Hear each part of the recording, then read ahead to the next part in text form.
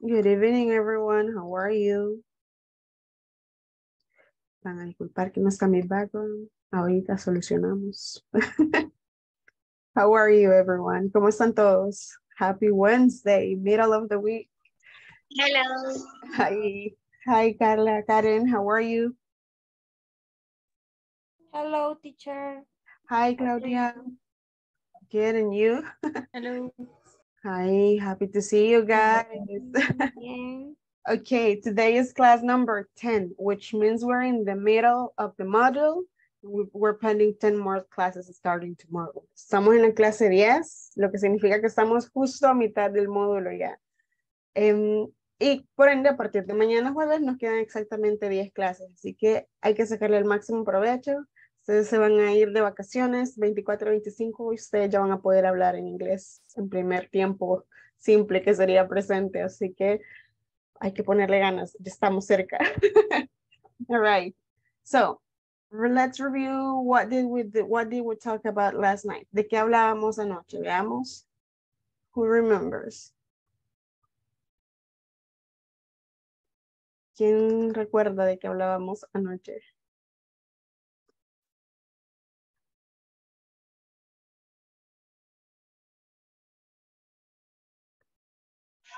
Del simple presente, del do you know. Exactly, Karen. Y también estábamos hablando de rutinas. Ya ayer ya empezamos a usar otro escenario de simple present, ¿verdad? Ya estábamos hablando de rutinas. ¿Qué hago yo en mi trabajo? ¿Cuál es mi día a día? ¿Qué hace mi compañero o mi compañera? También hablando en tercera persona. Porque la idea es que manejen el tiempo gramatical con cualquier sujeto que ustedes quieran expresarse, ¿verdad? No solo en primera persona, sino en cualquiera que ustedes deseen. So, ¿quién está en el chat? Dice Javier Valle. Voy manejando y de oyente. Está bien, Javier, no hay problema. Okay, so the next scenario, the next scenario where we can use simple present would be to give instructions. El siguiente escenario con el que nosotros podemos usar presente simple es para dar instrucciones. To give people instructions how to make something. Okay. Más adelante, en otros módulos, ustedes van a ver que también pueden usar presente simple. Ellos le llaman infinitivo, pero infinitivo no es más que presente simple. La preposición tú y un verbo, eso es un infinitivo. Para dar órdenes también, right? Que creo que en el segundo o tercer módulo van a ver imperatives. Imperatives no es más que eso, presente simple usando para dar una orden, okay? So, the scenario we're going to watch right now, it's going to be how to give instructions. La idea es que aprendamos a usar presente simple. Ya lo usamos para hablar de rutinas, ¿verdad? Ya lo hablamos para hacer descripciones de rutinas de otras personas. Y ya lo manejamos en 3 de los 4 escenarios. Hablamos afirmativo, negativo, preguntas de sí o no. Nos falta otro escenario que lo vamos a ver más adelante, pero ahorita nos vamos a enfocar en eso, que sería simple present to give instructions. Ok, so in here on the screen, ya pueden ver la pantalla todos. Me confirman si ya ven la pantalla. Yes. Ok, so here on the screen you have some steps. Acá en la pantalla tienen unos pasos. What you have to do is you have to put them in order. Lo que tienen que hacer ustedes es ordenar esos pasos. ¿Cuál sería el primero? ¿Cuál sería el segundo? Hasta llegar al último. Ahí están mezclados, ustedes los tienen que ordenar. So, I'm going to give you 3 minutes. Les voy a dar 3 minutos a partir de las 8, así que a las 11 vamos a revisarlo. Solo tienen que decir one, two, y lo leen. Okay? Solo es de ordenarlos ahorita. So, I'm going to give you 3 minutes.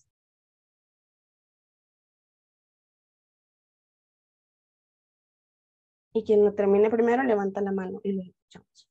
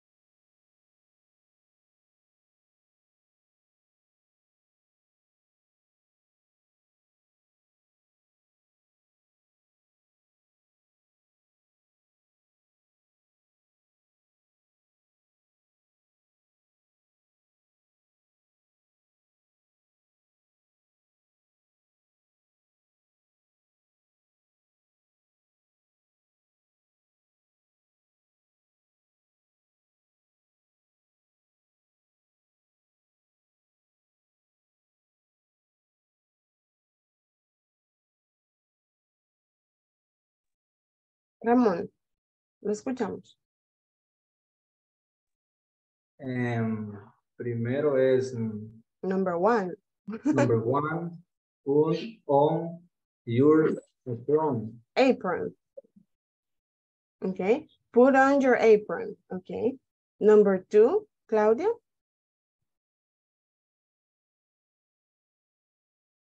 Number two, wash your hands. Correct. ¿Qué seguiría? After you wash your hands, put on your apron. ¿Qué más sigue? Make the dough. Let's see. Make the dough. Okay. Make the dough. And then? Next, roll out the dough into a round shape. Okay. Thank you, Claudia. ¿Alguien más levantó la mano? Pero la bajaron, no sé por qué. Veamos.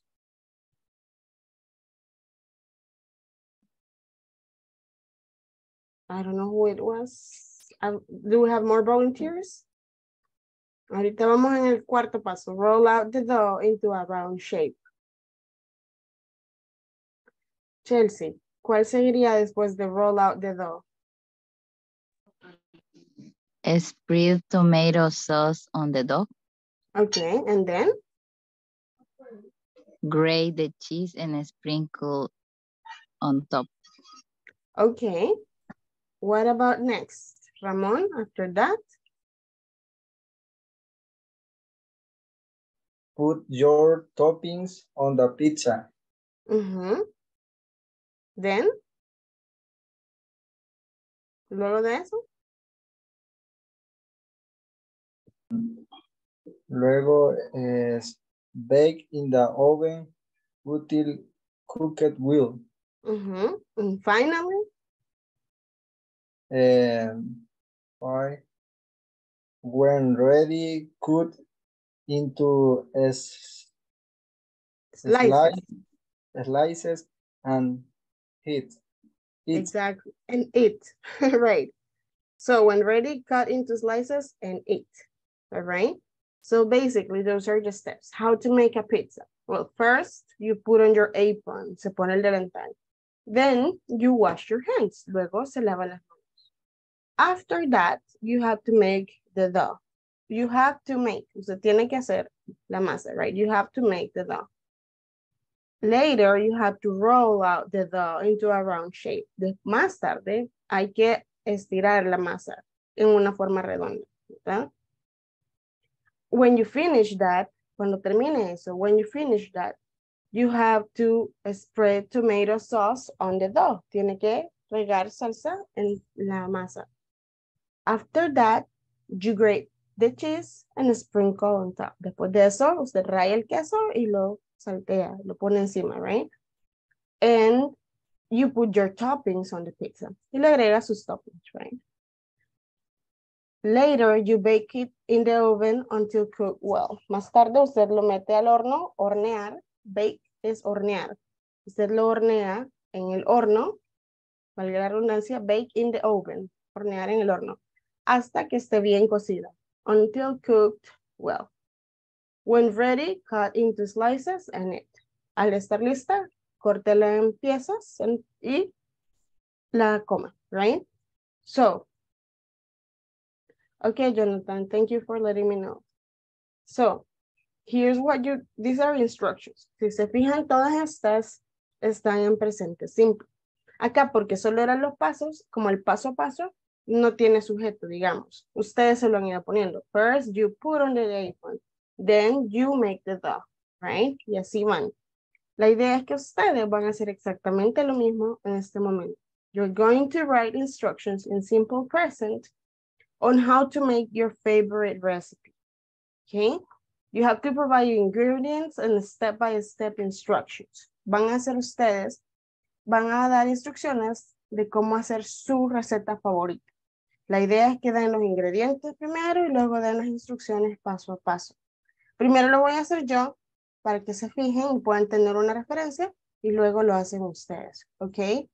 So, my favorite food is It's not a food, it's a dessert. Es un postre. My favorite dessert is key lime pie. Pie de limón, okay? Key lime pie. Well, the ingredients, los ingredients, ese lo voy a poner ahí en el chat.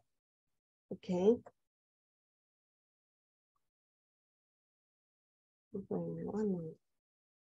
Ingredients, esa es la pronunciación. No es ingredients, no es ingredients, es ingredients. Okay, ingredients, that's the correct pronunciation.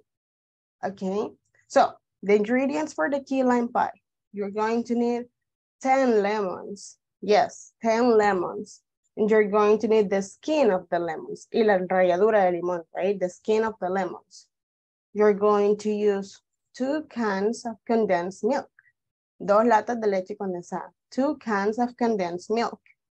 And you're going to need 4 egg yolks y 4 yemas de huevo. Egg yolks, right? All right.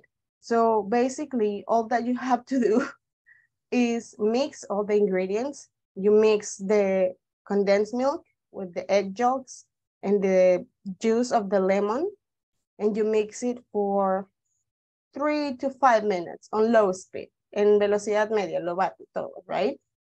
And you have to prepare the dough. Tiene que preparar una masa, which is the base, que es la base, right? So for the dough, you're going to need Maria cookies, galletas María. So you're going to need Maria cookies, and you can buy them in the supermarket. Esas las pueden comprar en el super. So you buy the Maria cookies, you break them until they are dust. Las quiebran hasta que es polvo. And then you mix with butter y la mezclan con mantequilla. And you put it in a mold y la ponen en un molde. You bake it for 10 minutes. Lo hornean por 10 minutos. You bake it for 10 minutes. And then when it's ready, you put all the mix, the egg, the condensed milk, and the lemon in the base. And you cook it for 30 minutes. And you have to let it cool. You cannot eat it hot. Hay que dejarlo enfriar, no se debe comer helado, right? You don't eat it hot, you have to eat it cold. And there it is, your key lime pie, right? So ustedes van a hacer exactamente lo mismo. Obviamente lo van a notar, right? Lo van a preparar bien. Me van a decir desde los ingredientes que se ocupan y los pasos que se tienen que seguir, okay? So I'm going to give you 10 minutes. Son las 8:17. A partir de las 18 tienen 10 minutos. Esto es individual. Cada uno va a hacer su receta, lo que más le guste, ¿ok? Y si necesitan vocabulario o preguntas, acá estoy. Ustedes me dicen. You have 10 minutes starting right now. Tienen 10 minutos a partir de ese momento.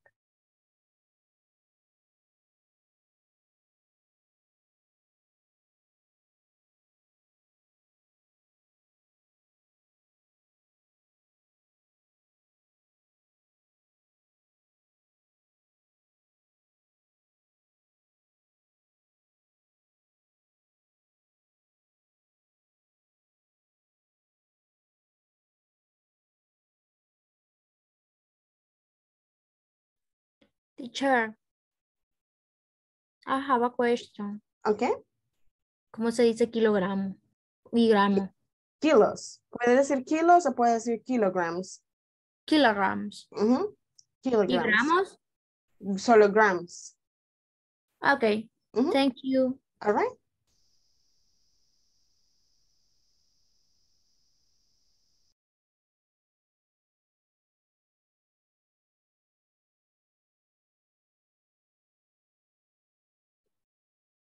Pueden usar palabras para conectar, como las que yo les decía. After that, then, later. O pueden ir por pasos. First, second, third. Y después del tercero empezar a usar los conectores. Then, later, after that. When you finish that. Next, right?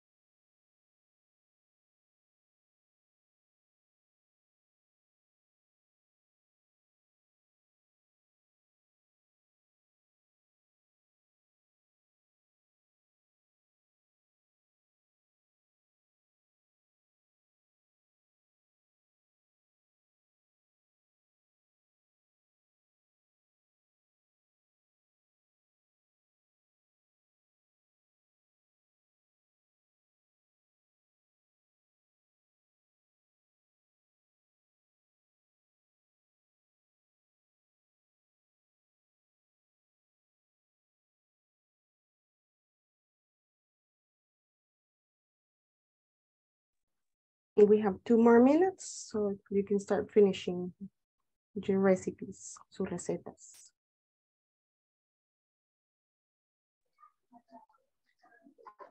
More minutes, Tengo, please. I'm sorry? More minutes, please. Ok, son las 26, entonces hasta las 30, ¿les parece? Okay. 4 Thank you. minutes, ok.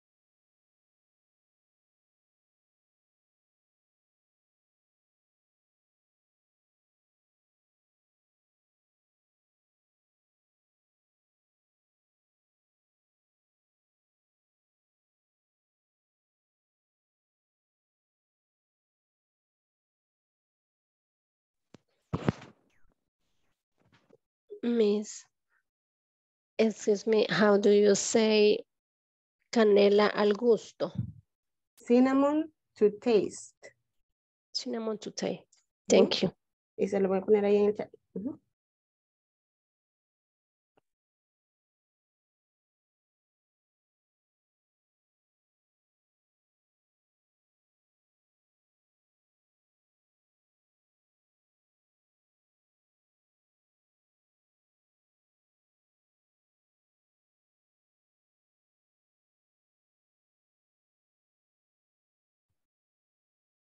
All right, Julio, we hear you, lo escuchamos.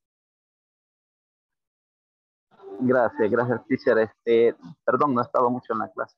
Okay. Tengo una pequeña celebración. Okay. Ok, vamos a ver cómo me sale. Ingredients for mayonnaise. Yes. Chicken, flour, egg, bread. Luego, instruction. With the egg. Pass pilot through flour. Pass steak for egg. Pass steak through stripped bread. Fry the steak. Basic. All right, very good, Julio. That's the basic recipe for a Milanese. Very good, thank you. Step by step. Muy buen trabajo, Julio. Juliana, la escuchamos, por favor.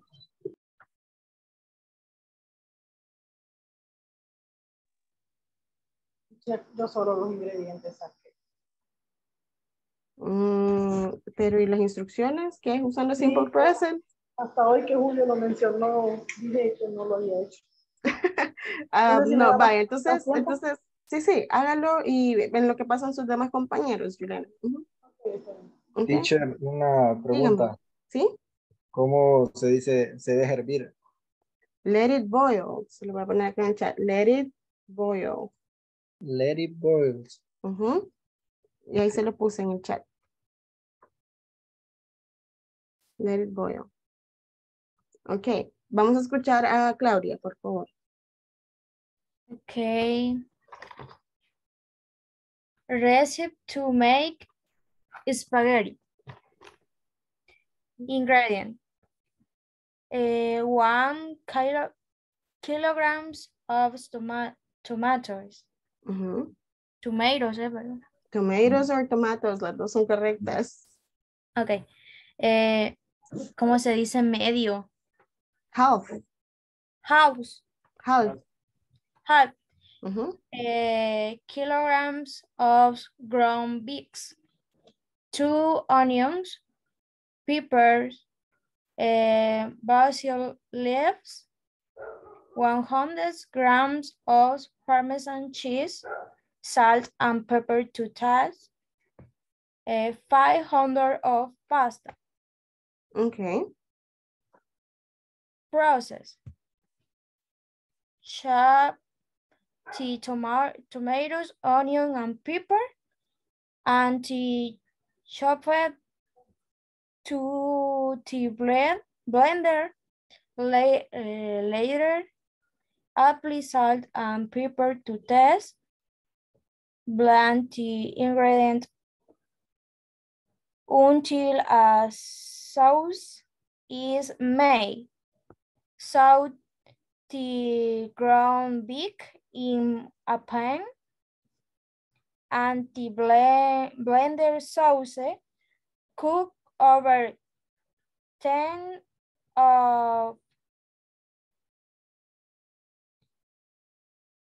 minutes. 10 minutes, okay. Boil white in a pot and salt. When boiling, and add the pasta and stir. White to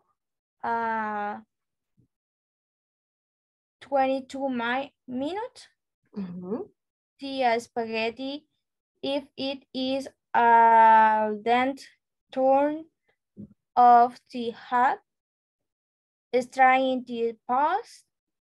Serve. ¿Cómo se dice servir? Serve. Serve it on a plate. Decorate with Parmesan cheese. Very good. Creo que lo hice muy largo. Perdón, está estornudando. No, Claudia, it was good. It was really good. De eso se trata, que ustedes se atrevan, que vayan saliendo de la zona de confort, lo que les decía al principio del módulo. Uno de los casos más comunes en El Salvador específicamente es que la gente no practica por pena. Entonces, realmente, entre más ustedes puedan hablar, es mejor para ustedes, right? Porque se van soltando, right? Van perdiendo la pena. It's a very good job, Claudia. Thank you. It was a very thorough recipe. We're going to hear Karen Velázquez ahora, please. La escuchamos, Karen. Okay. My favorite food. The ingredients are 1 milk, 2 rice, 3 sugar, 4 cinnamon to taste, 5 water, rice pudding. The first step is to put the milk and cinnamon on the stove. And then add rice, move it for a few moments. When the rice is soft, take it out to cool it. Serve with cinnamon powder, and that's it. All right, Karen, very good. Thank you. Good recipe. Muy buena receta, Karen. Tatiana Cruz, la escuchamos, por favor.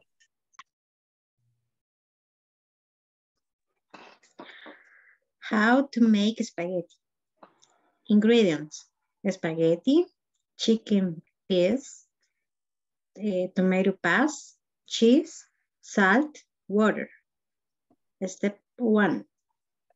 In a container, boil 1 liter of water. Step 2. Add the spaghetti until cooked. Step 3. And the chicken pieces. Step 4. And add the tomato paste. Step 5. Add the cheese and salt to paste. To test. All right. Thank you, Tatiana. That was a very good recipe for pasta. All right. We're going to hear Raúl Lazo, please. Hi, teacher. Okay. Hi. My favorite food is grilled meat. Yes. Ingredient. Of a bag of corn. A pound of meat, salt, full seasoning, potato, tomato, cilantro. Así se pronuncia cilantro, ¿verdad? Cilantro puede decir coriander o cilantro, cualquiera de los dos. Okay. And lemon. Okay.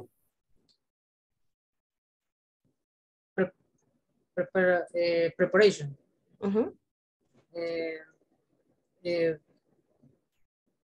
Prepare the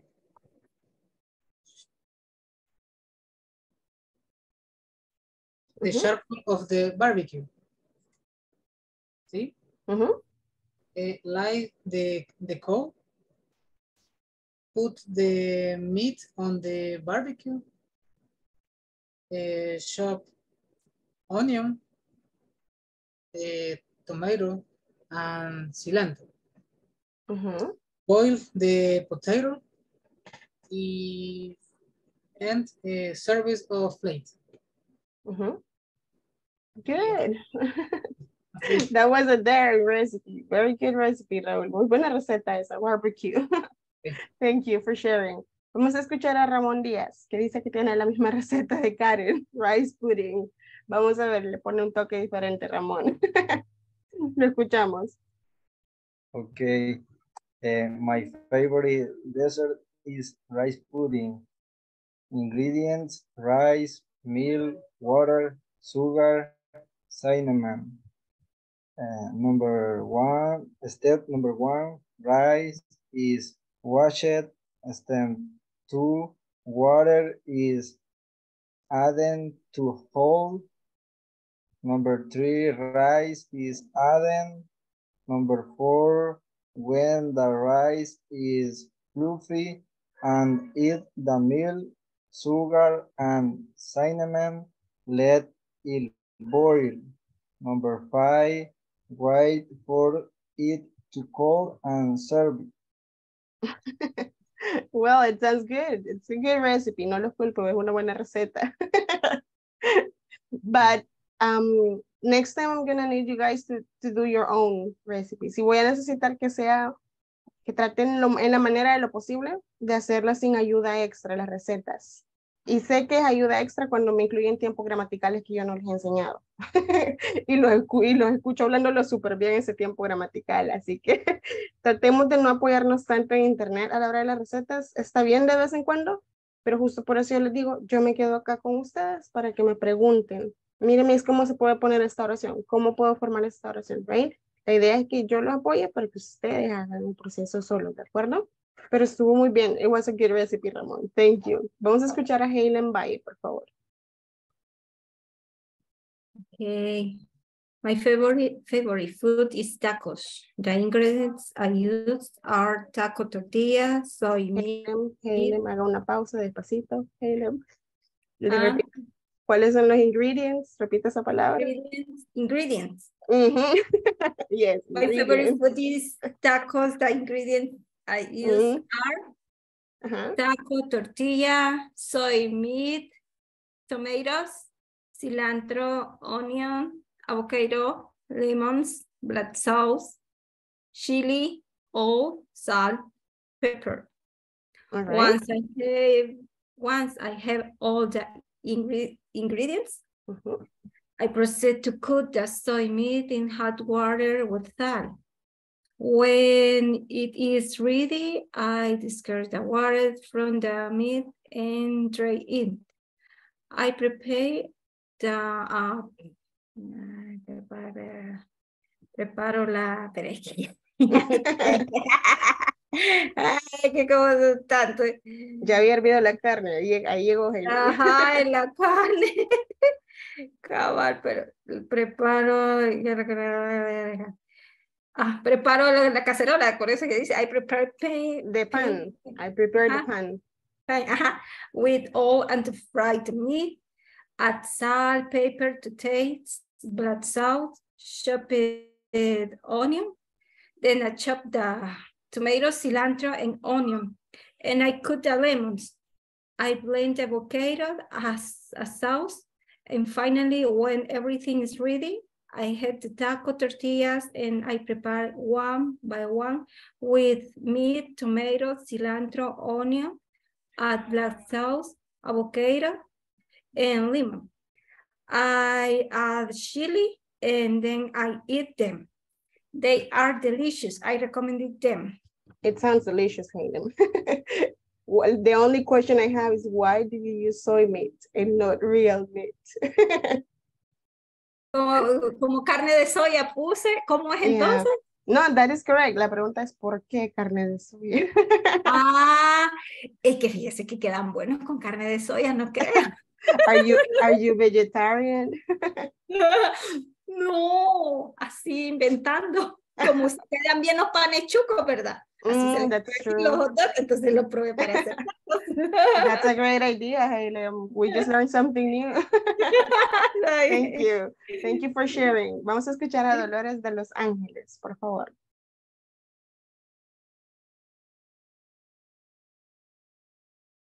Voy ahorita. Okay. Banana flip. Ingredients. Ingredients, okay. Ingredients. 4 ripe bananas. 2 bananas that was less ripe. 3 eggs. A half oil cup. A half sugar cup. Ground cinnamon to taste.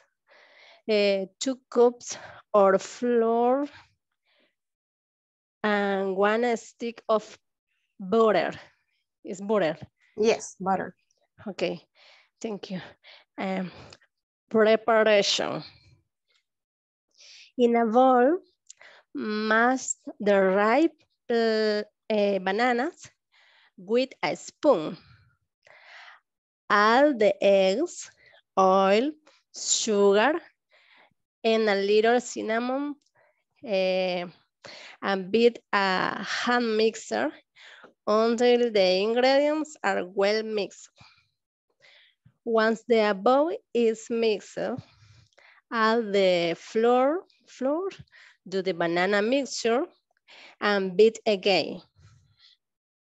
Now, in a small saucepan, melt the butter, let it boil, transfer to a removable mold, and let it cool just a little, and arrange a slice of banana that was less ripe on the entire base.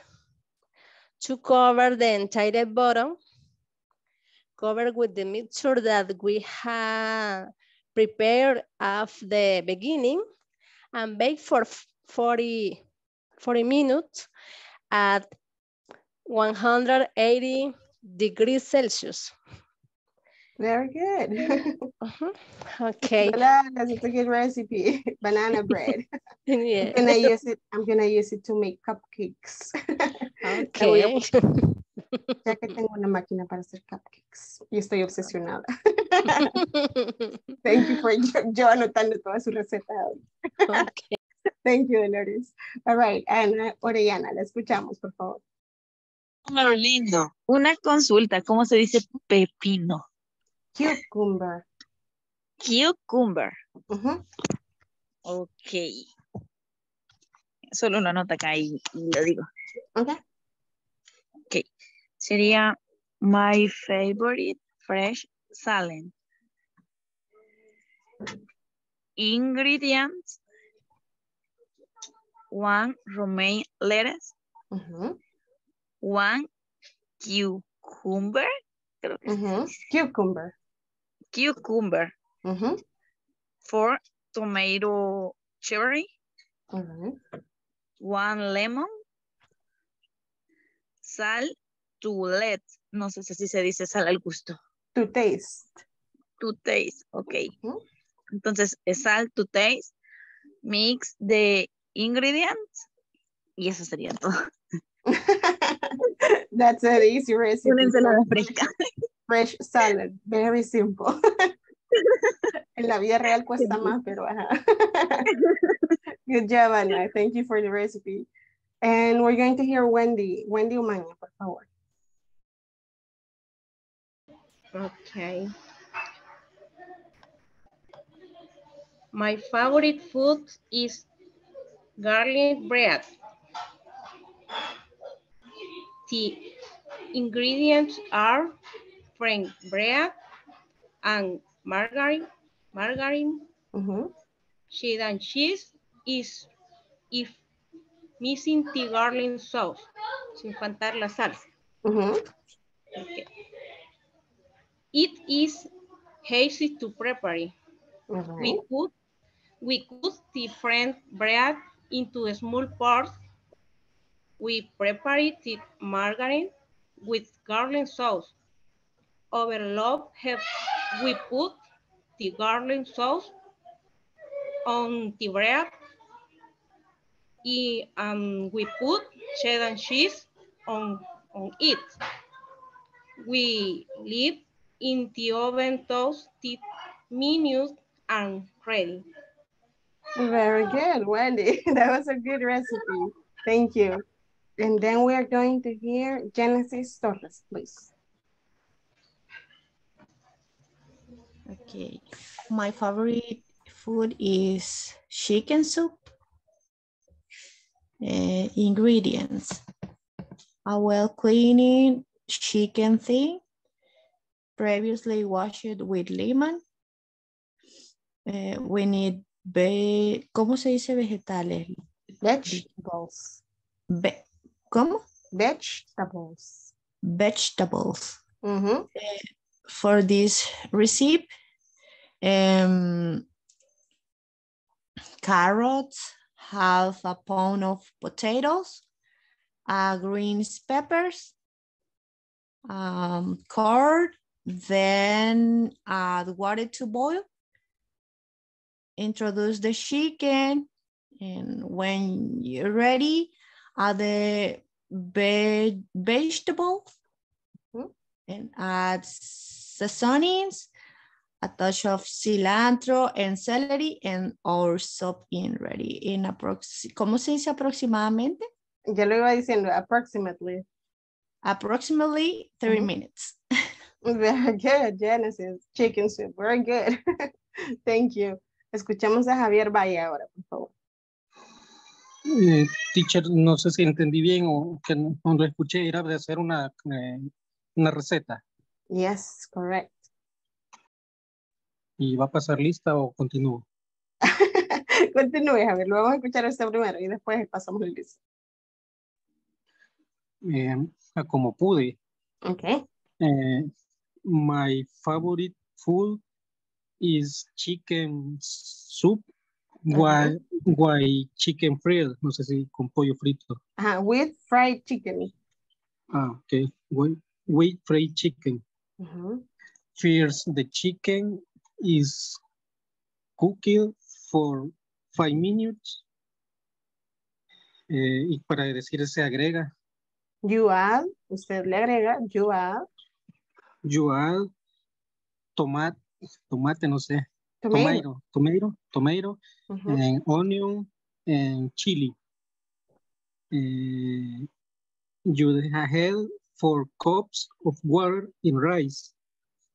After 10 minutes, you add vegetables. And why 20 minutes and two head después a comer. All right, very good recipe. This was more express than Genesis. La de Genesis era un poco más larga, la de usted más express. Very good, Javier. Yes, thank you. All right, thank you everyone who participated. Very good job. Give me 1 second. We're going to load the list and we're going to take attendance. Le vamos a pasar lista de asistencia. Give me 1 moment. Let's see.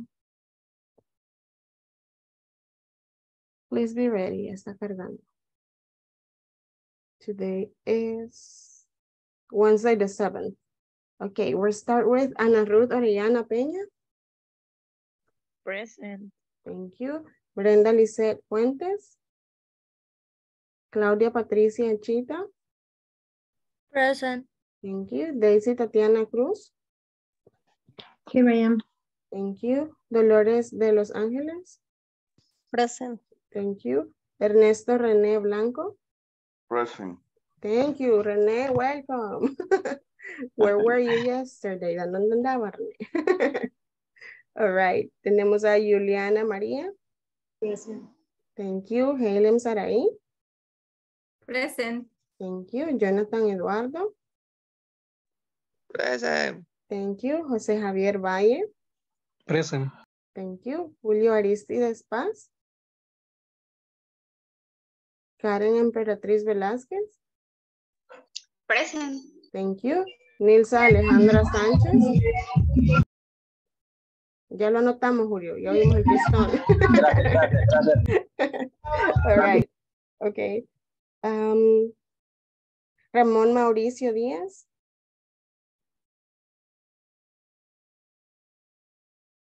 Ramón Mauricio Díaz. Present. Thank you. Raúl Arturo Lazo. Present. Thank you. Samuel Adonai Villatoro. Sara Adriana Melara. Chelsea Marjorie Guardado. Here. Thank you. Wilber Antonio Moreno.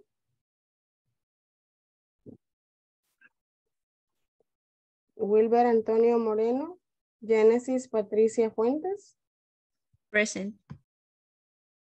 Freddy Franklin Turcios. Santos Gonzalo Hernández. Wendy Amilet Umaña. I am here, teacher. Thank you. And Jose David Gaitán. I am here, teacher. Thank you. Welcome, David. How are you? All right, we're going to continue. Me faltó de mencionar a alguien. Me confirman, por favor. Creería que no. Si alguien me faltó, me dicen. Miss, falté yo, please. All right. Okay. Give me just a moment. All right, so here's what we're going to do. Right now we're going to go to the breakout rooms. Ahora vamos a entrar a las salas y van a crear una conversación. And this is the scenario. One of you is going to be on the first day of work in there. Uno de ustedes es el primer día de trabajo en esa empresa. And the other person, it's already tenure. Y la otra persona ya lleva tiempo trabajando ahí. It's the supervisor, right?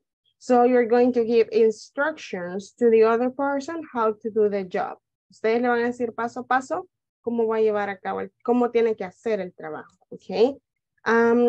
For example, si a mí me pusieran a entrenar a otra teacher, yo le diría, okay, on your first day, welcome to the company, first of all, and here are the things you have to do. First, you need to get access to the platform, so you check all the material that you're going to, that you have to teach and present it, that you have to teach to your students. After that, you need to prepare. Noten que estoy usando diferentes verbos. En el primero dije todo el material que you have to teach, que tenés que enseñar. Y en el otro digo que necesitas preparar. You need to prepare PowerPoint presentations for your classes because you need them to show your students. Also, you have to create examples for them. All right? It's very important that you are on time to every class. Es bien importante que usted esté presente a tiempo en cada clase. It's very important that you are on time in every class. And it's also really imperative that you teach your students extra words, vocabulary or verbs, right? And at the end of every class, you have to give them 10 minutes for assessment. Al final de cada clase, usted le tiene que dar asesoría por 10 minutos a cada alumno, right?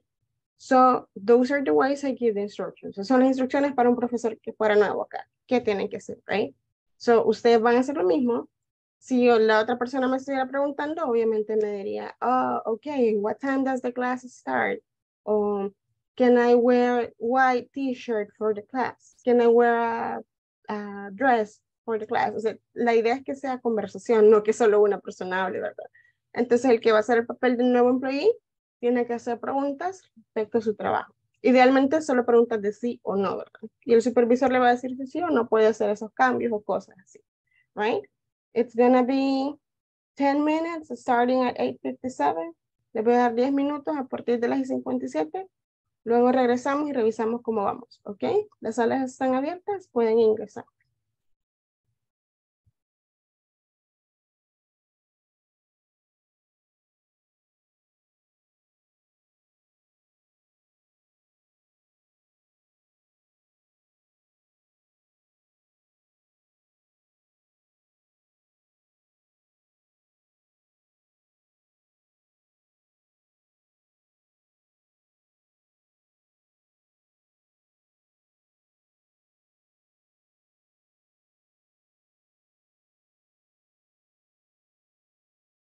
David, lo están esperando en la sala 5. Ana Orellana está esperando para que ingrese. Ahorita, teacher, permítame, ahorita.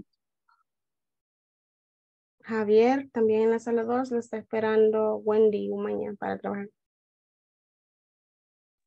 Si me agrega que, perdón, le di salida.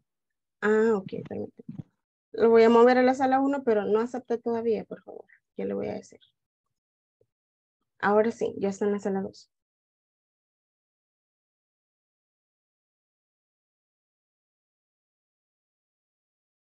Ana, ahorita va ingresando David a su sala. Si puede regresar a la sala 5, por favor.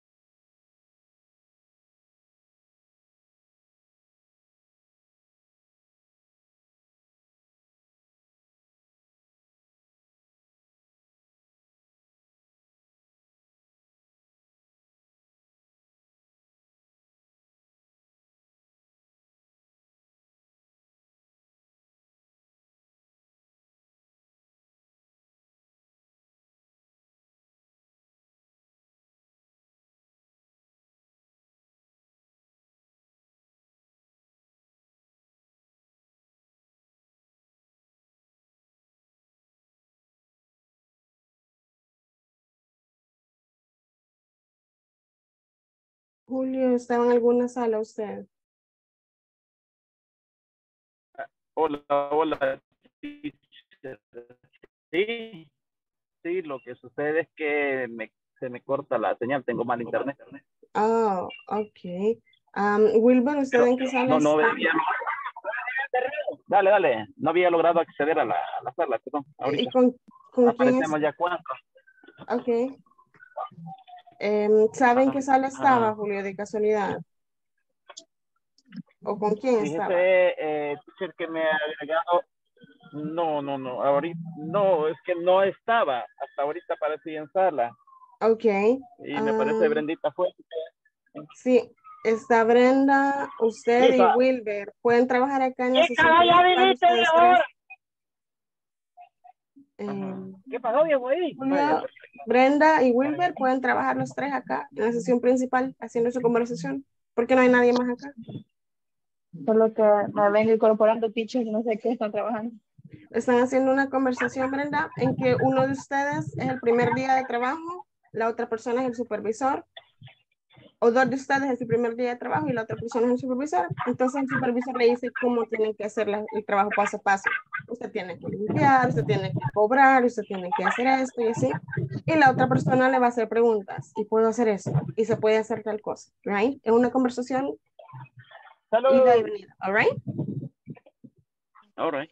Lo pueden hacer aquí en la sesión entre ustedes tres, Wilber, Julio y Brenda, en lo que los demás regresan porque van empezando, pero no hay más salas. Entonces acá lo pueden hacer ahorita. Ok. Yo voy a estar en silencio y ustedes hagan lo suyo. Ok, gracias. Muy bien. Hello. ¿Quién va a ser el supervisor? No sé. ¿Qué opinan ustedes? Ok. ¿Ah? Entonces, digamos, yo me presento. Tenemos que utilizar las nuevas frases que tenemos, ¿verdad? Es que me vengo No necesariamente, solo van a utilizar presente simple, que es lo que ya tienen. Oraciones afirmativas, negativas y preguntas de sí o no. El supervisor le va a decir a la otra persona, usted tiene que hacer esto, esto y esto, y los otros empleados van a preguntar. Van a hacer preguntas de sí o no para que suene como conversación, que fluye. Ok.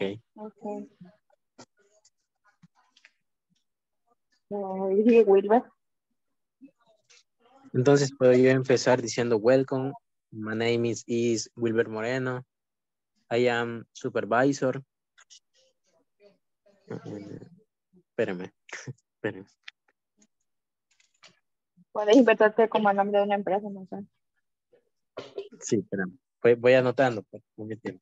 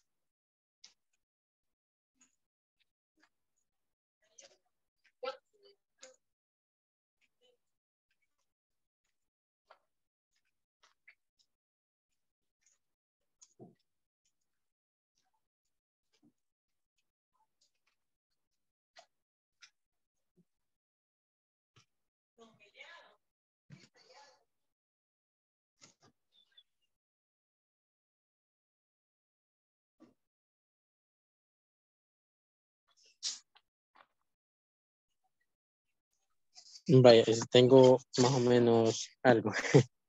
Si quieren se lo puedo mandar al chat. Bueno, lo que les quiero decir, les doy la bienvenida. Welcome, my name is, y mi nombre, ¿verdad? My name is Wilber. Y les digo lo que soy. I am supervisor. Y les estaría explicando, me gustaría explicar mi manera de trabajar. I would like to explain my way of working. Ahorita se lo puedo mandar. Está bien.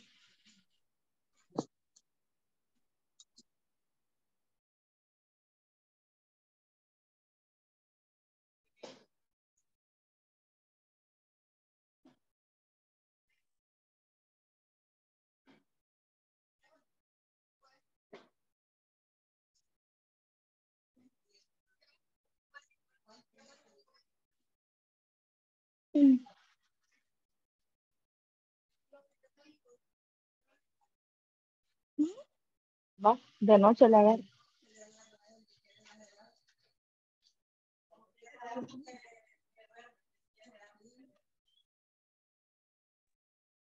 Hola, Brenda. Hola, Julito. Hola, si gusta continúen ustedes porque he tenido problemas con la conexión y no quiero echarles a perder el trabajo. Mejor hagan ustedes. Está fallando su internet, ¿no?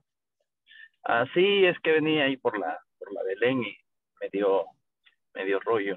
Ahorita voy acá por el centro, pero si gustan terminen ustedes. Ni modo, me pierdo esta nota. Ok, Julio, tranquilo. Ten cuidado en Gracias, el Julio. camino. Bueno, bueno.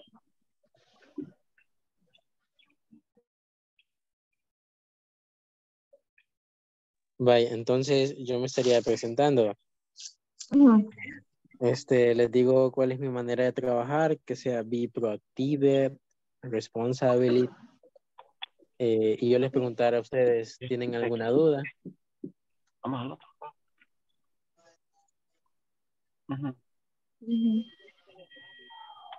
¿Tienen alguna duda del trabajo? Les preguntaron.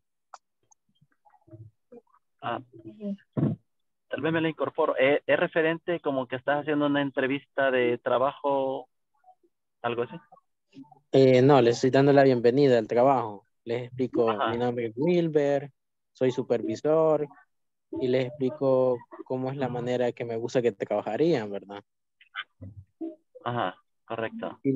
Y les digo que tienen que ser proactivos, responsables y les pregunto a ustedes, ¿tienen alguna duda del trabajo? Ustedes me pueden preguntar qué horarios, de qué horarios vienen, cuánto es el salario, no sé. Ajá. Okay. Pero si puede mandar algo, porque así como en el aire no me logra quedar nada. Ah, Si sí, ya me ahorita, muestra un texto, ya más o menos yo tengo una idea. sí, ahorita te lo voy a mandar, perdón. Ajá, por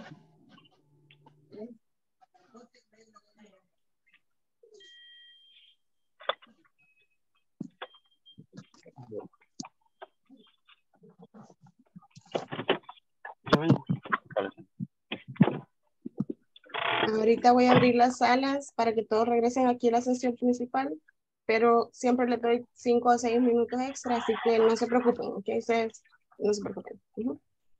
Gracias, teacher.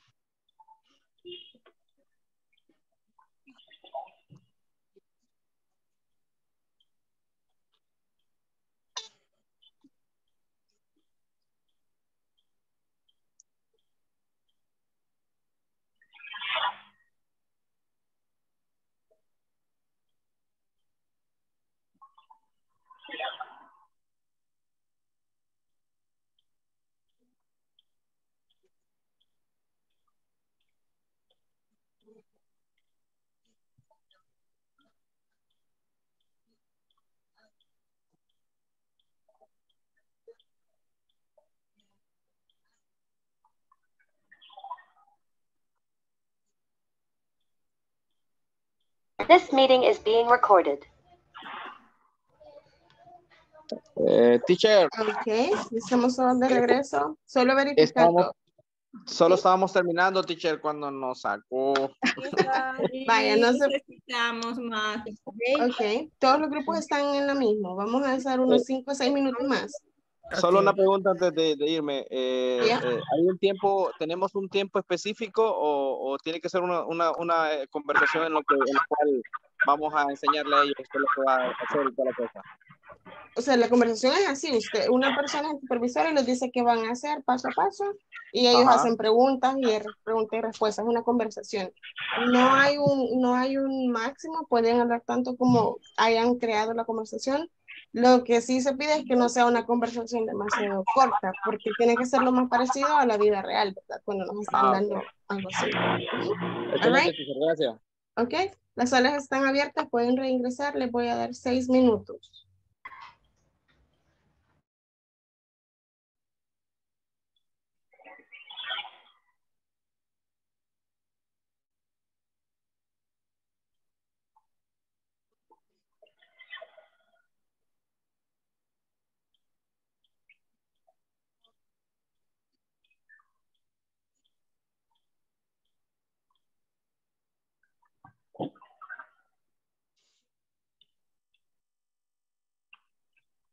Javier, Wendy lo está esperando en la sala. Juliana, también Chelsea lo está esperando en sala 6.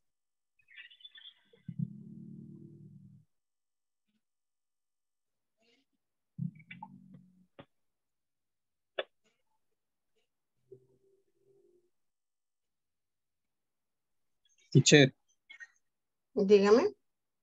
Es que yo voy en la calle y me sacó el internet, se me cayó, yo estaba con Wendy. Ok, ahorita puede ingresar ya con ella. Ya le puse el acceso.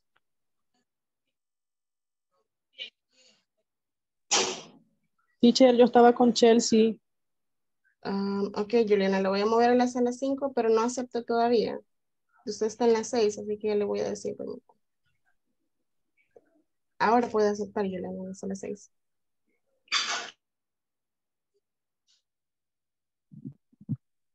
No me acuerdo con quién estaba. Ok, Wilber, usted estaba trabajando con Brenda. Pero ustedes No. están aquí en la sesión principal. Ahora ya pueden seguir, ya están los demás en sus salas.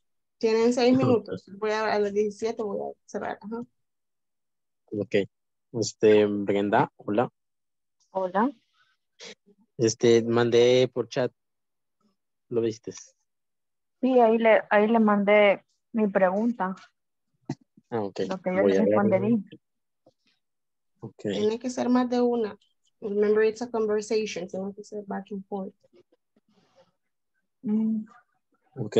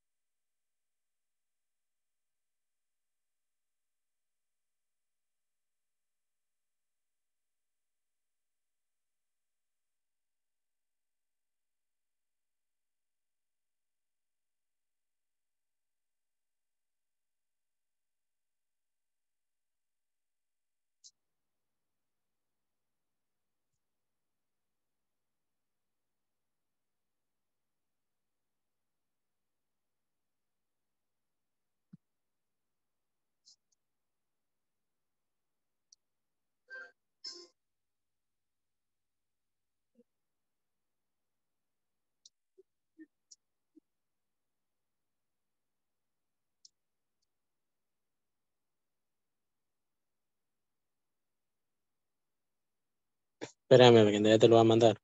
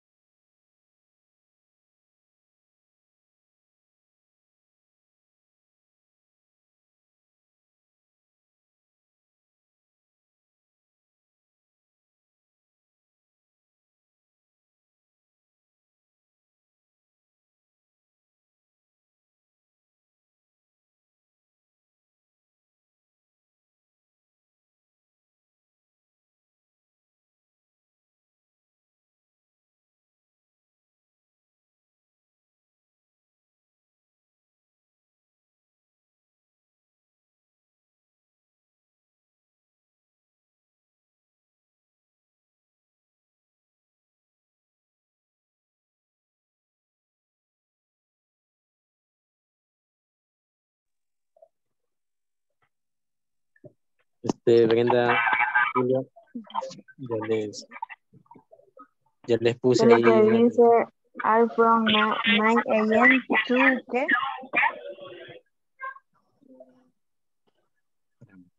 No tienes la captura completa de todo el diálogo. Ahorita se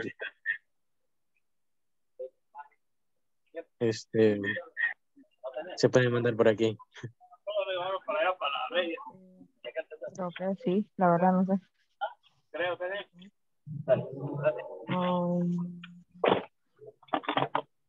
Creo que no, y si no por WhatsApp en el grupo. O agarrar el grupo el número de Julio.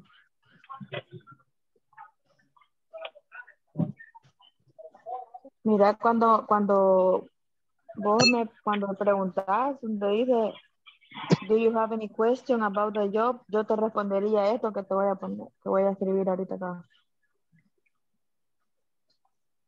Te leería eso y solo te haría la pregunta que te mandé. Para no hablar así con muy poquito.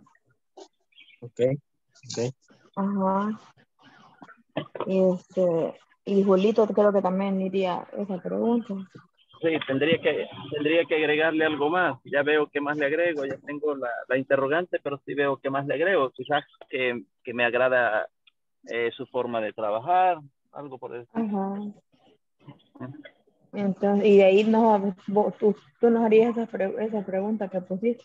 Solo que dice 9 to, no sé, la otra hora de la noche. Dice APM. Perdón, a las 4 p.m. no lo puse. No, de 9 a 4. Ay, qué buen jefe. Me gusta la hora de entrada.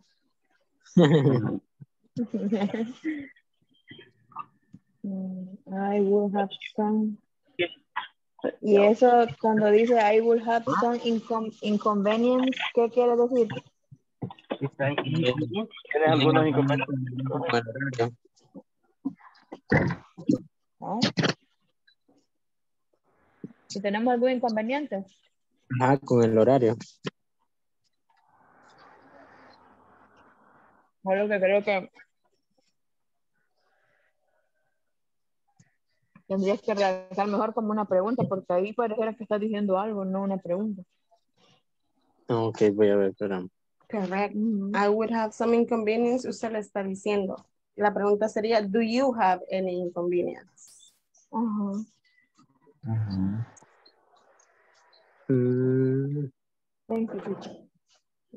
Voy a cerrar las salas ahorita, van a regresar todos. Si se pueden seguir coordinando en el chat, estaría bien, ¿ok? Ok.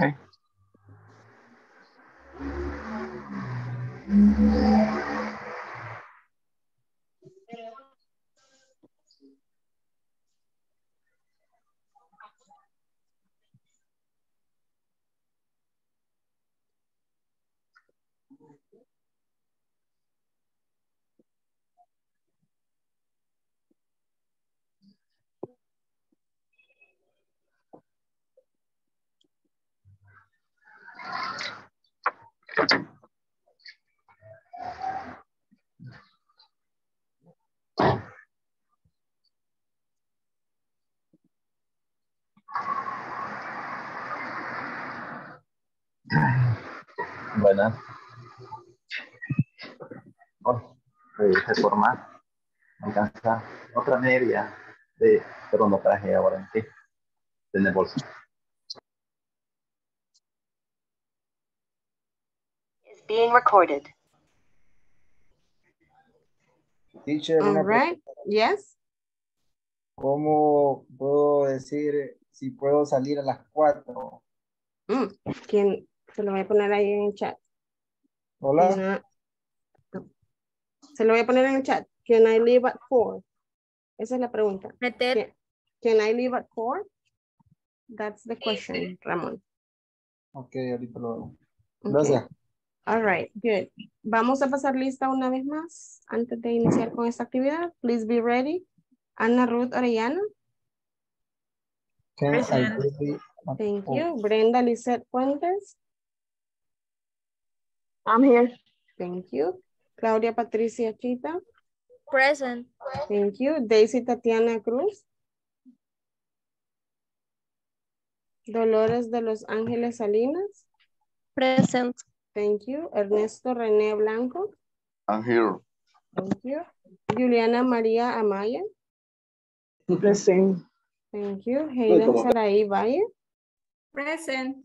Thank you. Jonathan Eduardo Orantes. José Javier Valle. Present. Thank you. Julio Aristides Paz. Karen Emperatriz I'm here. Velázquez. Thank you, Julio. Karen Emperatriz Velázquez.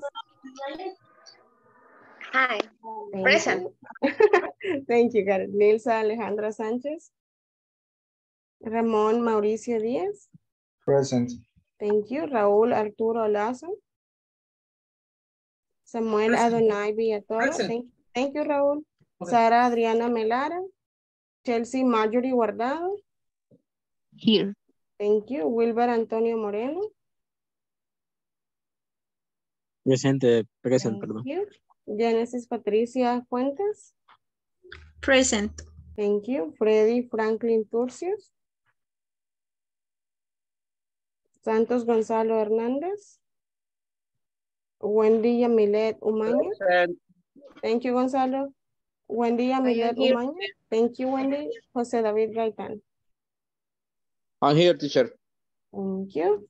All right, we're gonna start. We're going to hear room number 1. Room number 1 tenemos a Raúl y René. Los escuchamos, por favor. Okay. Okay. Hello, Rene. Nice to meet you. Welcome to the company. Thank you very much, Raúl. Okay. The work to be done is computer maintenance. Interesting. Tell me more. Sure. Clean up computer and format cookies and antivirus. Okay, and the implements to use? With pleasure. Implement is terminal past, brush, portable vacuum cleaner, and antivirus.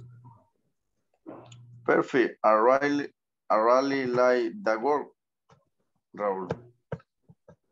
Okay, Rene, don't worry. And over time, you will become more agile and adapt to the company's process. Thank you very much, Raúl. Any question or double I look for? Perfect, Rene. Welcome back. Thank you, room number 1. Very good job. Thank you for the conversation. You were asking questions and it was back and forth. So that's really good. All right, we're gonna hear, les felicito, sala 1, thank you. Tenemos a room number 2, Javier Valle, Javier Valle y Wendy Umaña sería. Los escuchamos. Okay. Hello, welcome. My name is Wendy Escobar. I am the head of the legal department. Hi, Wendy. I am Javier. Nice to meet you. I am the new assistant in the legal department. Nice to meet you, Javier. Do you have experience in the area? Yes, I do have experience in the legal area. Excellent. This day we will work in the drafting of demands and assigned costs to take court. Wendy, you know which are the codes? Yes, I have the list. I have the listing. at this moment shares it. Ok, ahí terminaría.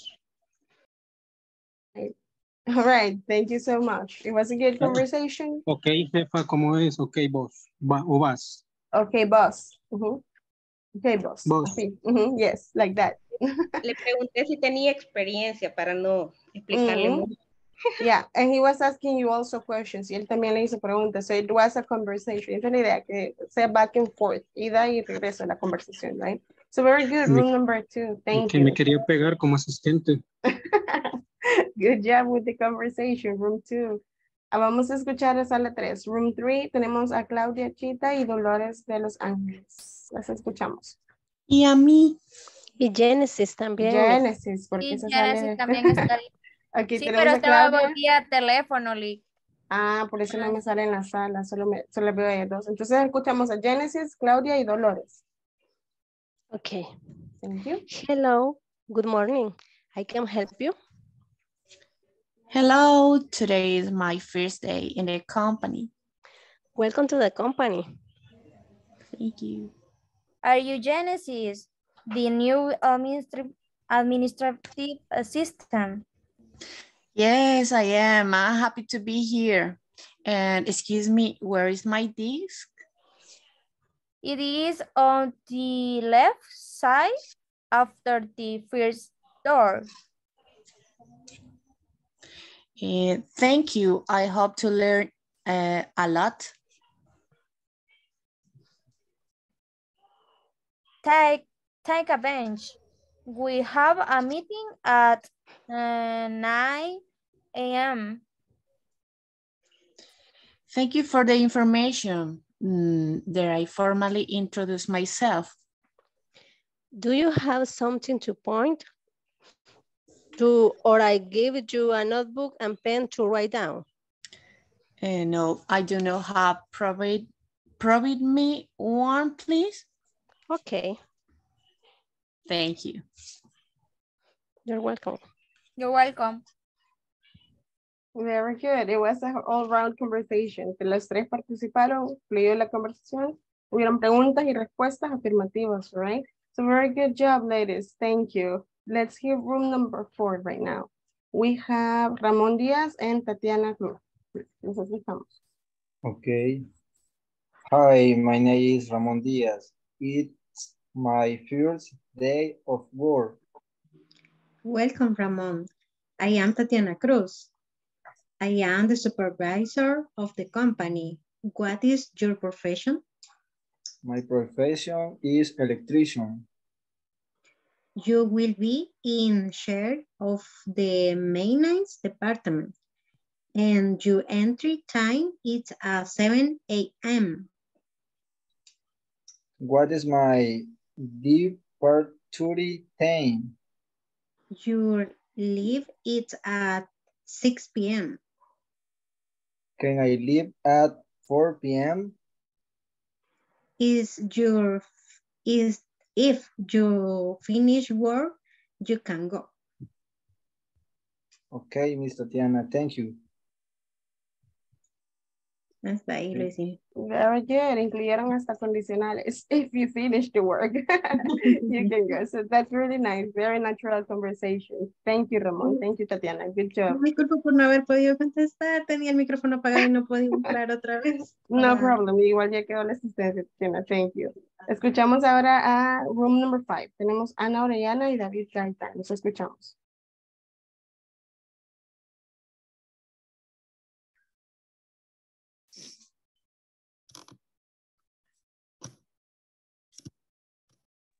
Un momento, teacher, que este volado se me trabó aquí. Un momentito. De acuerdo. Estoy en el teléfono. Okay.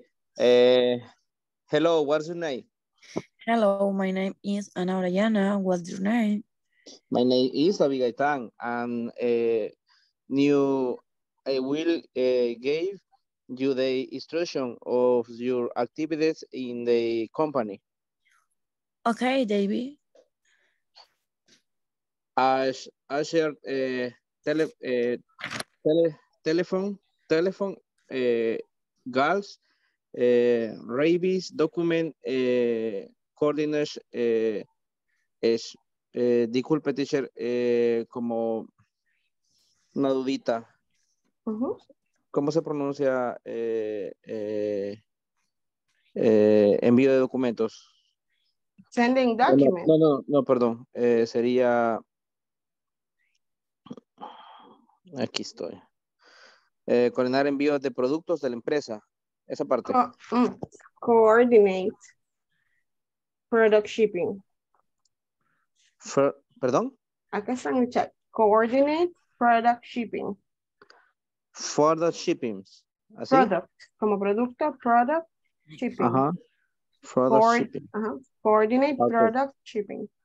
Coordinate further shipping in company's products. Así, ¿verdad? Receive. Yeah. Receive.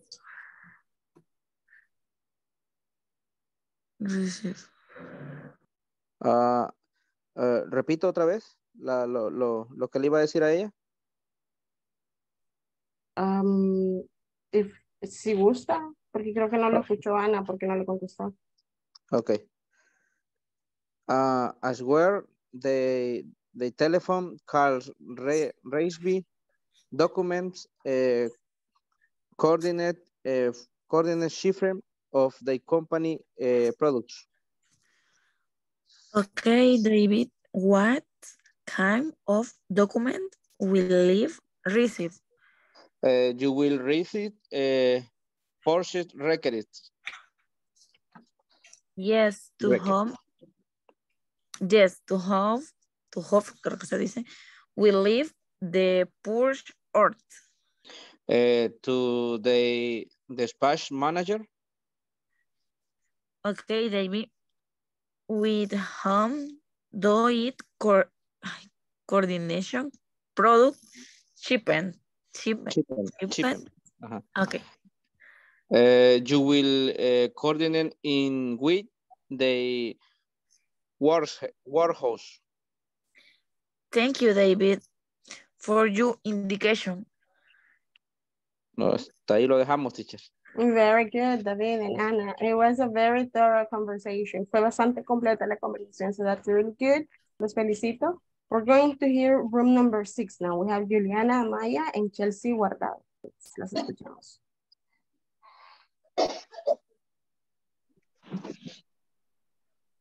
Okay. Hi, good morning. My name is Juliana. Hi, Juliana. I'm Chelsea, the supervisor. Welcome to Electrodomestic Company. Let me show you the activities that correspond to you. You get close to the customer, ask if they need help. You can say close respecting your space. And there are flyers with the information about the products you want to show them. And that's all for the day. Do you have questions? Yes, do you have the prices?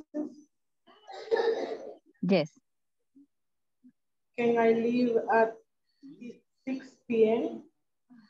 Yes, you can leave 6 p.m. Do they pay overtime? Yes. It's okay, Chelsea. Thank you for the information. Thank you. All right, straight to the point, two-way conversation, and it was very fluent, very natural. So good job, ladies. Las felicito, Juliana and Chelsea.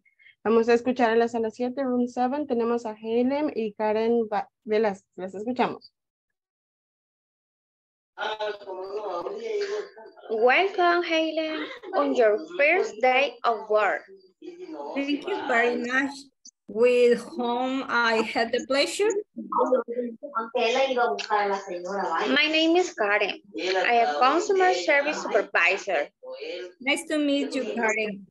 Are there any instructions I should follow?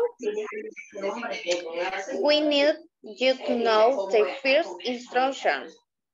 First of the consumer must be welcome. As they can have your name, the consumer and as the name of consumer. You must ask the consumer if he goes to the cashier or customer service. Do you give the customer a ticket? If you must assign a number to the claim pass. Okay, how should I dress? If it would be formal wear, jacket, this pants, this shirt, and heels black. Karen, what are the working hours at this agency? Monday through Friday, from 8 a.m. to 4 p.m. Any other occasion? No, for the moment, everything is clear. Thank you for the instruction. Thank you. Very good. That conversation was very long and it was very too round. It was very fluent and natural. So very good job, ladies. Las felicito también, Helen and Karen. Muy buen trabajo. All right, so we have one more group. Tenemos un grupo más que sería Wilber y Brenda. Los escuchamos.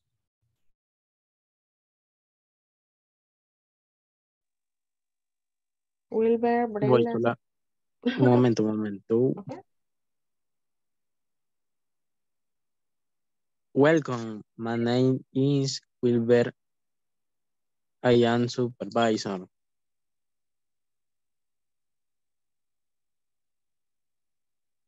Hello, Wilbert. Nice to meet you. My name is Brenda Fuentes, and I am the secretary. I will do my best to do a good job and be responsible.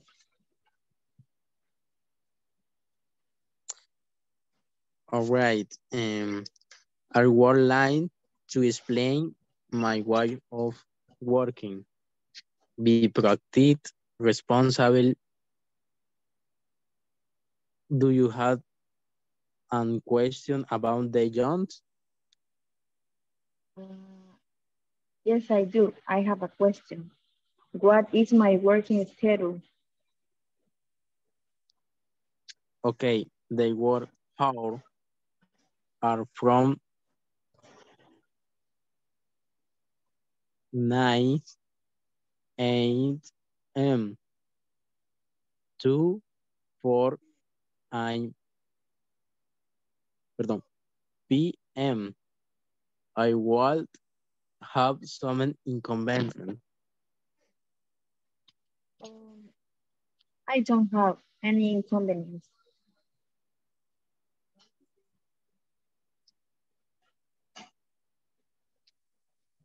All right, Excellent. Wilber, Brenda, thank you. I know you worked last minute. Ellos trabajaron a último momento en la conversación y lograron ponerla en pie, así que very good job, los felicito. Muy buen trabajo. Thank you. Okay, so now we're going to go to the students manual. Vamos a hacer un mini repaso because tonight is class number 10, which means we are at the middle of the module. Les decía al inicio que hoy es la clase 10, estamos a mitad del módulo. A partir de mañana empieza el conteo final. A partir de mañana nos quedan 10 clases ya. Okay, so here's what we have to do. Mañana, para mañana, de hecho, ustedes ya tendrían que haber completado el midterm exam. Ya todos para mañana jueves tienen que tener el midterm exam completo en la plataforma. Okay, porque empezamos ya la unidad 3. So here's what we're going to review. We have exercise number 4 on page 24. It says, create yes or no questions using the words in parentheses. And you're going to write the answers, okay? Si se fijan, acá no nos da todas las palabras que usaríamos normalmente en una pregunta, right? Pero tenemos un sujeto, tenemos un verbo y sabemos que la respuesta es afirmativa. Entonces, teniendo en cuenta el auxiliar para cada sujeto, nosotros podemos discernir. Ok, sería you. Primera persona you, ocupa el auxiliar do. Entonces sería, do you work? Obviamente no voy a poner company, yo no estoy diciendo nada. Do you work in a company or in this company, cualquier cosa que le quieran poner, ¿ok? Y la respuesta, como dice yes, tiene que ser, y me están preguntando a mí, you, me preguntan a mí, entonces yes, I do. Yes, I work in a company, right? Cualquiera de las dos. Y así van a ser las otras 4 que les quedan, right? So I'm going to give you 5 minutes. Son las y 41, tienen 5 minutos para que las resuelvan ustedes, pregunta, respuesta, pregunta, respuesta. Esto es individual. El que las complete primero, levanta la mano y podemos iniciar con usted. Okay? You have 5 minutes.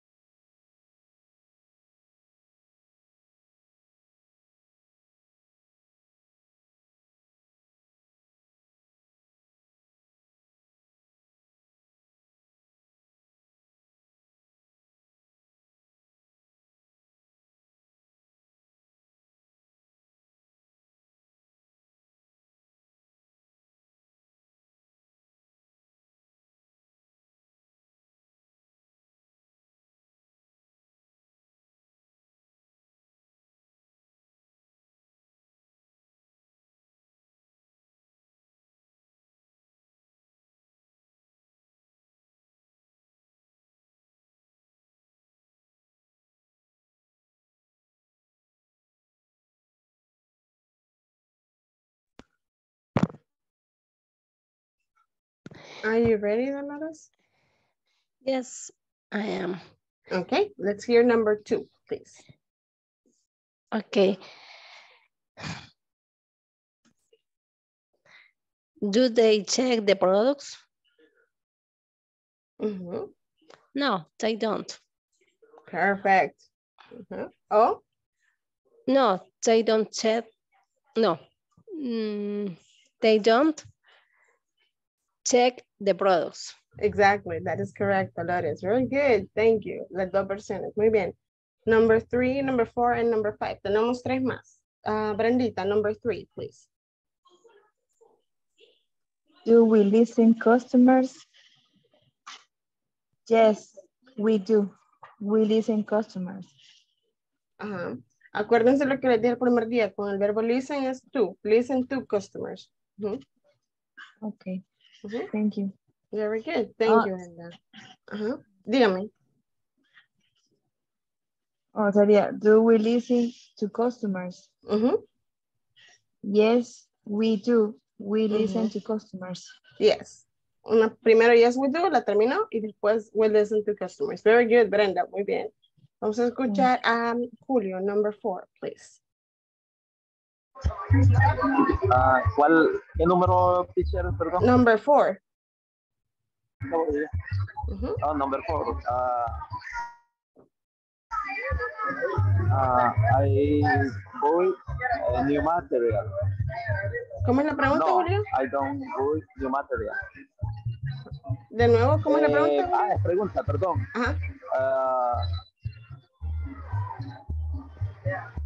Es interrogante, perdón. Espérate, no puedo. No puedo. Ajá.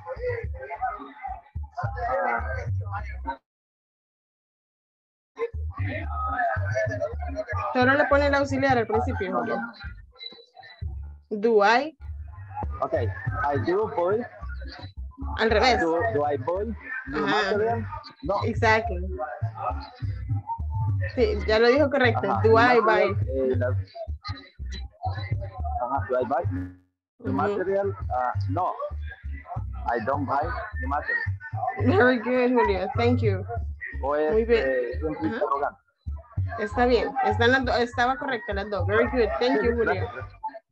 And we need one more volunteer for number 5. Let's see. ¿Quién tiene ya la número 5?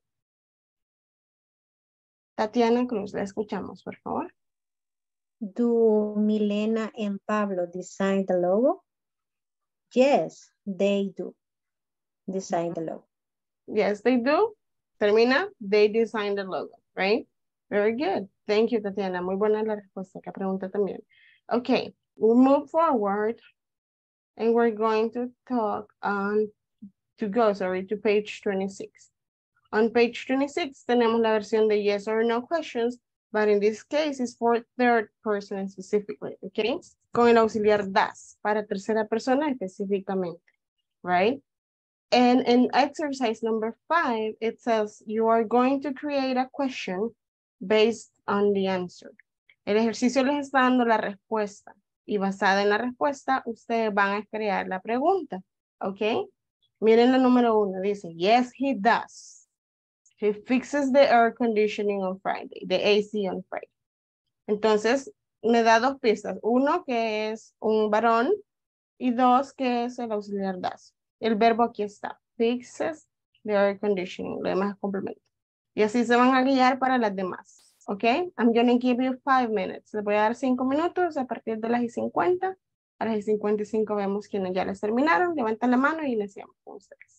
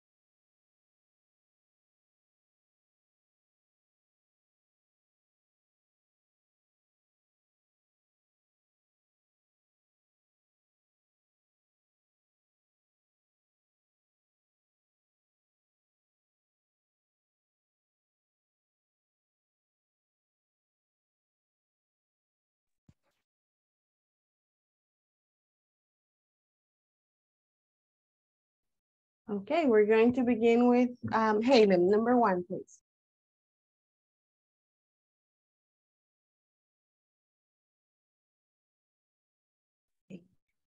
Número 1 me dice, ¿verdad? Yeah. Does he fix the AC on Friday? Does he fix the air conditioning on Friday? Y ahí tienen la respuesta. Yes, he does. He Yes, he does. He fixes the AC on Friday.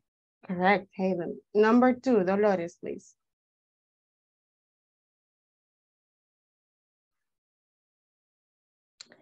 Does she send many emails to customers? Yes, she does. She sends many emails to customers. Very good, Dolores. Thank you. Number 3, Ramon, please. Does she cleans the first floor only? No, she doesn't. Doesn't. Okay. She cleans the first floor only. The first floors only. Very good. Importante, Ramón. Cuando hace la pregunta con das, cuando está preguntando, le quita la S el verbo, no lo ocupa. Solo es cuando habla en afirmativo, tercera persona. Pero en tercera persona pregunta, no le pone la S porque lleva el auxiliar das. ¿Ok? Solo para que lo recuerde. Right? And number 4, Julio, please. Number 4, dijo Julio. Yes. Okay. Does Eric keep track on the shelf? Yes. Yes, he does. Eric keeps track on the shelf. Correct. Very good. Thank you, everyone. Okay. For exercise number 6, it says, ask question to a partner about his or her daily routine. So you write a paragraph describing what he does or doesn't do. En este escenario no van a hacerle preguntas a nadie, lo que van a hacer a continuación es escribir la rutina de alguien de su familia, o su mejor amigo, o su mejor amiga, como se puso, ¿ok? In my case, como ejemplo, I'm going to tell you the story about the daily routine, my sister's daily routine. My sister's daily routine, she wakes up at 7 in the morning, sometimes at 8. She usually wakes up at 7 or 8 a.m. And she doesn't do anything in the morning. She doesn't cook. She doesn't clean. She just watches TV and eats her breakfast in the morning. At 10 a.m., she starts to prepare because she has to go to work at 1 p.m. So she starts to get dressed, takes a shower and everything at 10 a.m. At 11:30, she leaves the house. A las 11:30 se va de la casa. She leaves the house to go to work because she works in a public school. Porque trabaja en una escuela pública.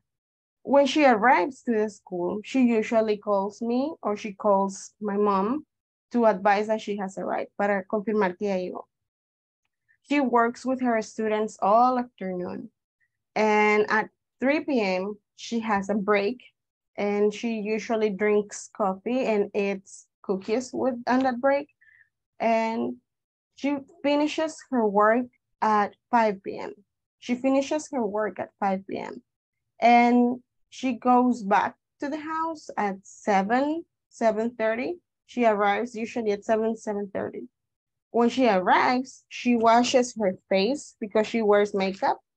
She doesn't wear makeup when she goes to sleep, so she washes her face, right? Finally, she goes to sleep at 10 p.m. All right? Van a hacer una rutina parecida, solo que en tercera persona, hablando de alguien que ustedes conozcan, mi amigo, mi amiga, mi hermano, mi hermana, cualquier persona. El requisito es que sea tercera persona, él o ella, o eso, y que lleve, si es afirmativa, los verbos con la S, y si es negativa, que lleve el auxiliar de tercera persona y el negativo. ¿Ok? I'm going to give you guys 5 minutes. Les voy a dar 5 minutos, traten de hacer una rutina corta, de tercera persona. No tiene que ser tan completa, una rutina corta en 5 minutos.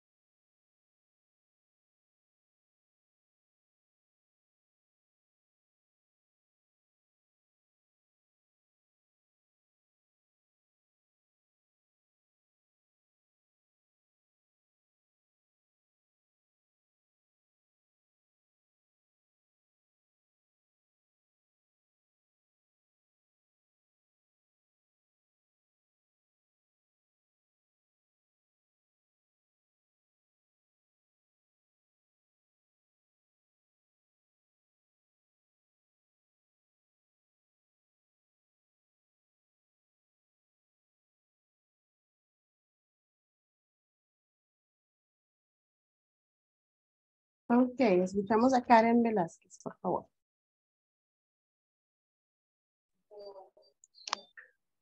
Okay. My morning routine. She had up very early, makes breakfast, and likes to cook pancakes. She's a housewife and likes to help us young teens. Be attentive with me dad and with me brother and me. Thank you. Very good, Karen, straight to the point. And yes, then you included verb to be and action verbs. Incluyó verbo to be y verbo de acción a la vez para hacer esa rutina en tercera persona, Karen. Thank you. Escuchamos a Helen Valle, por favor. My mom's morning routine. She get up at 6 a.m., takes a bath, then she gets changed and goes to the kitchen to prepare my dad's breakfast. In the meeting, she turns on the TV and listens to the news and is listening to the news. Escúchala. And listening to the news. She doesn't like my dad to live without, she doesn't like my dad to live without eating. He is her husband and he works a lot, so she prepares his food. Very good.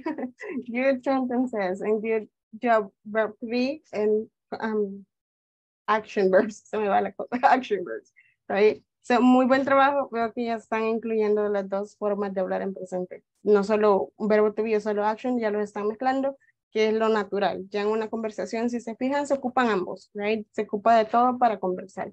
So, very good job, everyone. Vamos a quedarnos hasta acá. Vamos a pasar asistencia por última vez. We have, creo que el día de ahora le toca quedarse a José Javier Valle. Si se puede quedar 10 minutos para su asesoría, José. Vamos con Ana Ruth Orellana. Present. Thank you. Brenda Lizette Fuentes. I'm here. Thank you. Claudia Patricia Chita. Present. Thank you. Daisy Tatiana Cruz. Here I am. Thank you. Dolores de Los Ángeles Salinas. Present. Thank you. Ernesto René Blanco. Present. Thank you. Juliana María Amaya. Present. Thank you. Helen Saraí Valle. Jonathan Eduardo Orantes. José Javier Valle. Present. Thank you. Julio Aristides Paz. Present. Thank you. Karen Emperatriz Velázquez. Present. Thank you. Nilsa Alejandra Sánchez. Ramón Mauricio Díaz. Present. Thank you. Raúl Arturo Lazo Velázquez. Present. Thank you. Samuela Donay Villatoro. Rara Adriana Melara. Kelsey Marjorie Guardado. Wilber Antonio Moreno. I am here. Thank you. Genesis Patricia Fuentes. Thank you. Freddy Franklin Turcios. Present. Thank you. Santos Gonzalo Hernández. Buendía Milet Umaña. I am here, teacher. Thank you. And José David Gaitán. All right. Nos vamos a quedar hasta acá. Please try to not miss classes. Por favor, traten de no perder clases. Solo les quedan 10 y hay algunos que no están en el 50% de asistencia todavía. Hagan el máximo esfuerzo, por favor. Yo sé que a veces cuesta, pero están a 10 clases realmente y esto es de ustedes para ustedes, ¿de acuerdo? Así que dedíquense este tiempo. All right. Have a good night and I will see you all tomorrow. Good night. Yeah, good night, teacher. Bye. Bye. See you tomorrow. Bye. Thank you. Good night.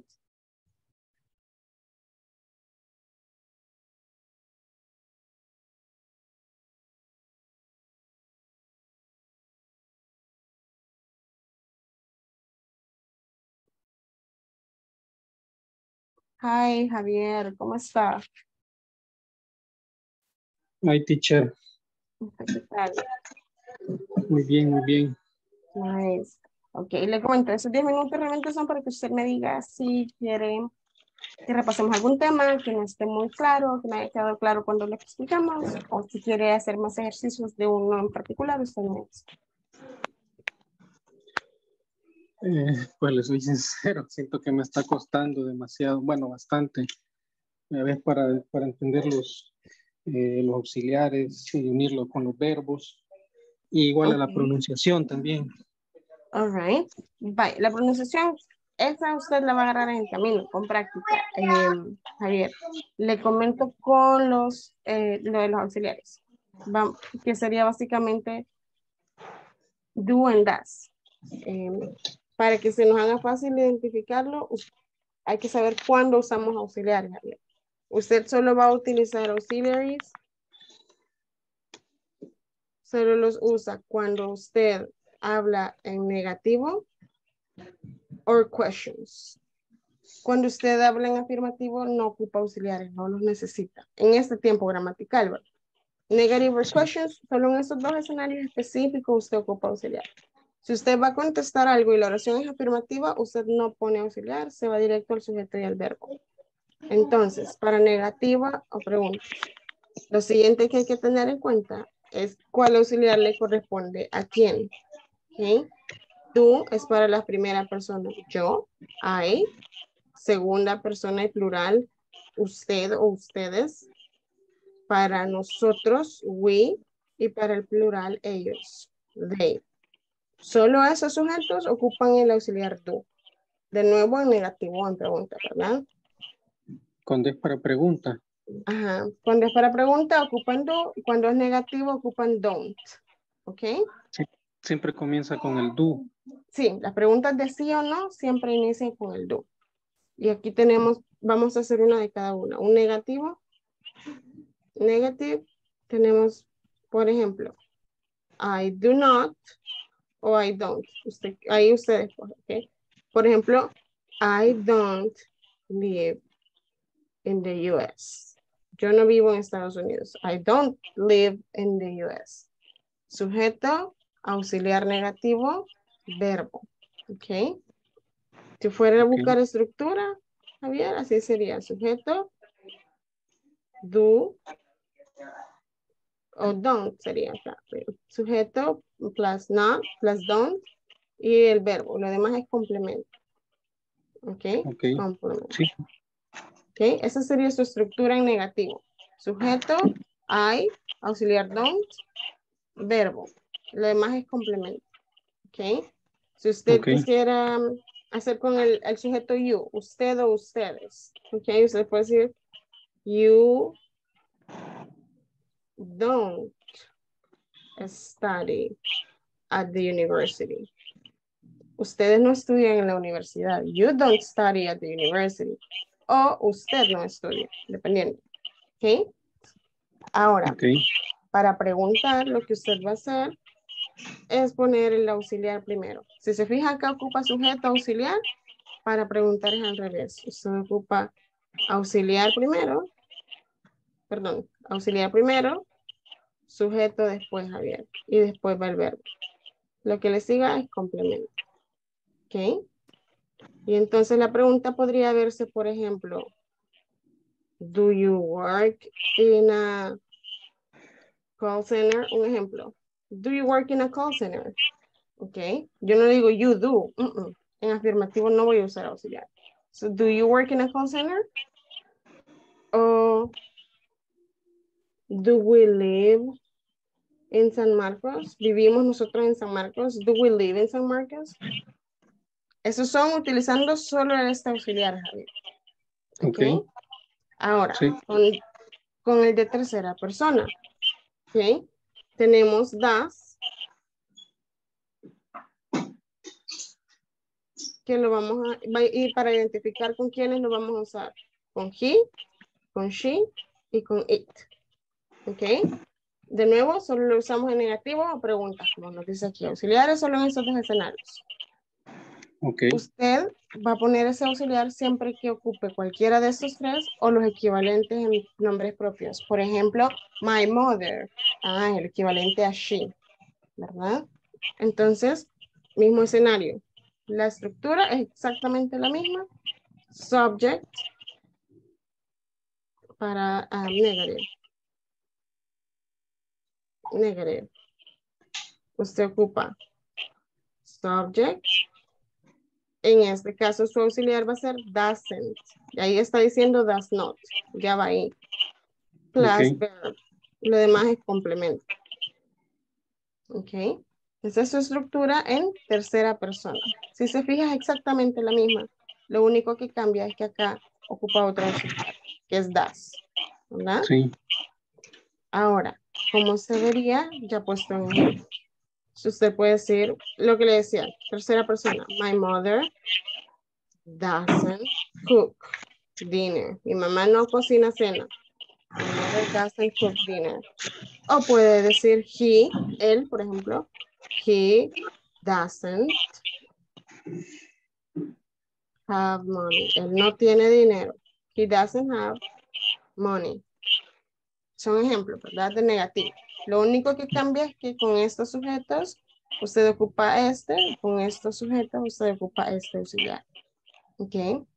Ahora, si vamos a hacer preguntas en tercera persona, sería lo mismo. Pone el auxiliar primero. En este caso, afirmativo. Does plus the subject plus the verb. Lo demás es complemento. ¿Ok? O sea, teacher significa que va, sí, cuando el doesn't va en medio es porque estoy haciendo como una afirmación. No, De doesn't es negativo. No, pero para decir, por lo menos la primera, my mother doesn't cook dinner. Ahí está diciendo mi mamá no cocina cena. Pero como afirmando, bueno, diciendo de que no cocina. Que no cocina. Si usted le quitara el doesn't, ya es una oración afirmativa.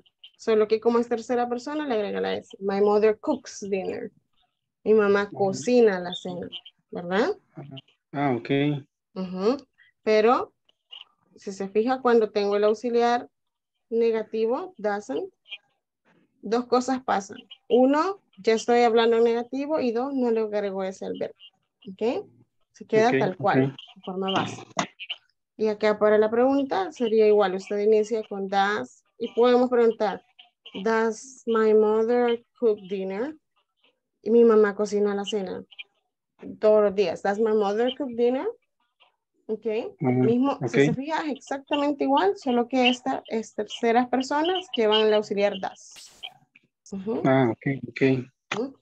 Does your dog bite? Y tu perrito muerde. Does your dog bite? Right? Tercera persona, it sería your dog. Ok. Si gusta, le puede tomar captura a esto para que lo guarde y pueda hacer más ejercicios usted, Javier, por cada uno de los escenarios que están ahí. Sí, ok, ahorita ya lo hice. Ok. So that's gonna be it for this night. Eso sería todo por ahora, Javier. Cualquier otra pregunta, siempre estamos ahí en WhatsApp, ¿ok? Vaya, está bien, muchas gracias. Okay. Have a good night and I see you tomorrow, Javier. Good night. Good night, teacher. Good night.